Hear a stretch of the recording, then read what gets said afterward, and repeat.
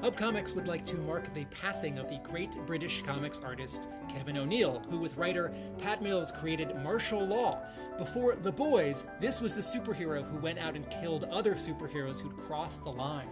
And with writer Alan Moore, they co-created The League of Extraordinary Gentlemen, sort of a mashup of all fiction into one super package.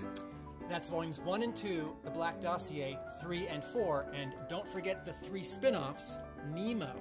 And volume 4, The Tempest, is Moore and O'Neill's swan song to comics.